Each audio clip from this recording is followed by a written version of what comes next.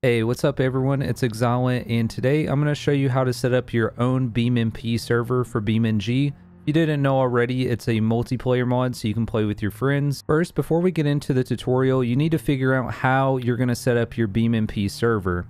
The way that I'm going to do it for this video is setting it up on my own PC, and this way my friends can connect to my server. Now, of course, you wouldn't want to give this out to just anybody because your friends are going to be connecting with your personal IP address. So if you're wanting to open up a server where anybody can join, you're going to want to purchase server hosting from somebody, or you're going to want to purchase a virtual private server and set up the server within that. So again, this tutorial is only going to cover setting up a server on your own computer, and you're hosting this using your own network. So you will have to give your IP address out and you will have to port forward. So to get started with port forwarding, you're going to go to the start menu, type in CMD to open up command prompts. Once you have this, you're going to type in ipconfig, and you're going to look for your default gateway under your Ethernet adapter. If you're on Wi-Fi, it'll be listed under there. So my default gateway is 192.168.50.1. So what you need to do is copy this and paste it in your browser. Once you paste it in your browser, it's going to bring you to your router's sign-in page. Now, if you don't know the username and password, if you haven't set this up personally, you're going to have to do some Googling because each router is different, and unfortunately, I can't help you with this step. So usually you can find your default router settings on the actual router, and it'll tell you how to log in. If you can't find this on your physical router, you're going to have to Google your router model. So be sure to find that out and go ahead and visit your login page. So I'm just going to go ahead and log in. So like I said, your router is going to look different than mine. I have an Asus router. So what I do is I actually go down to Open NAT. So once I'm under Open NAT, you can enable port forwarding. So this is just for my router, like I said. And here for service name, you can name it something like BeamNG if it gives you the option. The protocol, you're going to want to put TCP and UDP, so both. If you have an older router that only does one at a time, then you're going to have to repeat this for TCP and then make a new one for UDP as well. But luckily we can do both. The external port for BeamNG is 30814. This is the port that you are forwarding on your router. This internal IP address is going to be what computer that you're port forwarding to. So in order to find this, you're going to go back down to the start menu, go back to command prompts, and type in the ipconfig command once again. And you're going to look for the IPv4 address. So for this computer, it's 192.168.50.138.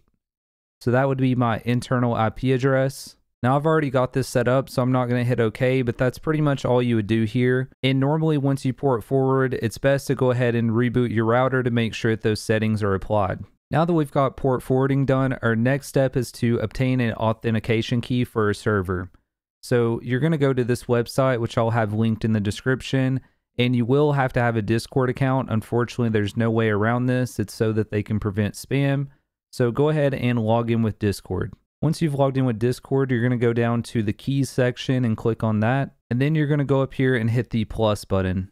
So now that you've got your authentication key, you can just leave this up for now. We're going to use this in the next step. So now that we've got our authentication key and we've port forwarded, it's time to finally download the server. So we're going to do this for Windows. Make sure that you're downloading the server and not the client. So before you run this server, you want to make sure that you've installed the Visual C++ redistributables, which I'll link in the description below. That's just some prerequisites that you'll need to run this exe.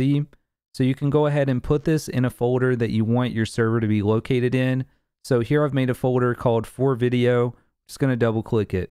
So you can go ahead and close that. What it's going to do is generate a server config file. So you're going to right click this and go down to show more options if you're on Windows 11, and you're going to edit this in Notepad. So here you can name your server right here in between these quotation marks. It also lets you know what port that you have forwarded. And then that authentication key from earlier, you're going to copy and paste it right here. While we're here, you can also change the private from true to false. If you put this to false, then this will be visible from the actual BeamNP server browser. So make sure that if you're running this on your private network, to make sure that private equals true. That way it doesn't show up in the server list. So after you paste in your authentication key, you can run this BeamMP server again, and you should start getting like all of these folders and files created. Okay, next I'm going to show you how to customize your server, how to run custom maps, or how to run custom cars. So any sort of mods that you're going to install is going to go under resources and then client, and this is inside your BeamNG server folder. So any sort of custom map that you want to load into, make sure it's in here. If you want custom cars, put it inside of client. If you're downloading a server plugin from the BeamNG website, or the BeamMP website, my bad, it's going to go right here.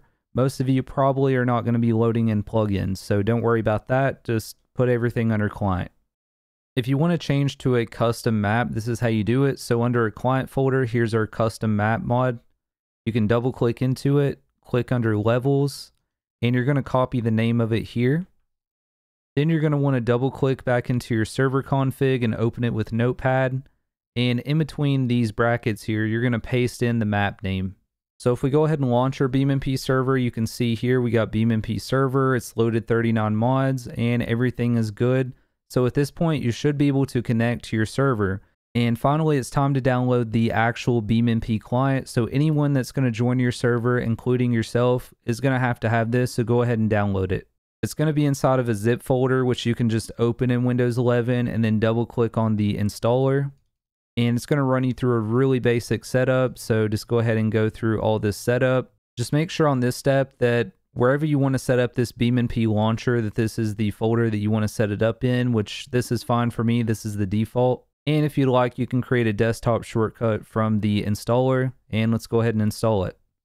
Next, let's launch the BeamMP launcher, and it's going to go ahead and update if there's any updates that's needed. And as long as you already have Steam open, it should prompt you to just go ahead and launch BeamNG. So let's do that now. Once you load up BeamNG for the first time with this client, you're going to see this multiplayer tab. Just click under there and agree to the terms of service and the rules. You can hit continue, and you will have to go ahead and make an account if you don't have one already. You can play as a guest, but it's not going to show your actual name, I'm pretty sure, and there's some restrictions. So you can play as a guest if you'd like. So to join a server, you're going to go under multiplayer, and then you can go to direct connect, and this is where you're going to paste in your IP address for your server. So again, only give this to people that you trust. This is your own personal internet IP address. So again, just keep that in mind. Okay, so now it's finally time to get your IP address for the server. So you can go to something like whatsmyipaddress.com and copy this IPv4 address. Of course, I'm going to be blurring this out because you shouldn't know that. You're just going to paste that into here and make sure that the port's correct, and then you can save this as a favorite. So that way when you click on the favorites tab, it'll just be listed there, but let's go ahead and try to connect. If you get this pop-up about server mods, it's fine, just download and join because it's your server. So since I decided to put 39 mods in this thing, we're going to have to set through here and let it download through all these resources. Just be really patient, even if it looks like it's frozen. If you have a lot of mods in here, it takes a lot of time. Even if your internet and computer is good, it's going to take a long time. So I would probably honestly go make some food, go for a jog, or hit the gym your first time setting this up. And here we go. We've loaded into my own BeamMP server that's hosted by my server PC in the other room, and everything's working flawless. So at this point, your friends should be able to join your server. You should be able to join your server, and there should be no issues. If you are running into any kind of issues, like where it says connection failed, it could be that you have incompatible mods installed, or you probably need to check your port forwarding and make sure that that actually went through. If you're still having issues, you might have to tweak some Windows firewall settings, which I'll show you really quick here how to fix. So if you're having some firewall issues, you can just type in firewall, go to Windows Defender Firewall. Then on the left-hand side, click Advanced Settings. Then you're going to click on Outbound Rules. You can go over here to New Rule. It's going to pop up this window. You're going to select Port. And the same port that we port forwarded earlier, you're going to type in here. So for BeamNG, that's 30814. You're going to do TCP, and then you're going to have to create a new rule and do the same thing for UDP. So you're just, first we're doing this for TCP, then select new rule, do the same thing for UDP. Click next and allow the connection, hit next, and you can call this like BeamNG TCP, and then the other one BeamNG UDP. You shouldn't have to mess with Windows Firewall, but if you fucked up something, that's how you fix it. And yeah, that about wraps everything up. Hopefully you enjoyed the video. If you did, be sure to leave a like, comment, and subscribe, as it really helps me out. If you have any questions regarding port forwarding, please reach out to your internet provider and don't ask in the comments below. There's just no way that I'm going to know what type of hardware or network configuration that you're on. If you have any technical questions about the BeamMP mod, I would recommend joining their Discord and asking there. They're probably going to be a little bit more helpful. But go ahead and ask away, and if I can help you in any way, I will. So yeah, it's been Exilent. Again, thanks for watching, and I'll catch you in the next one.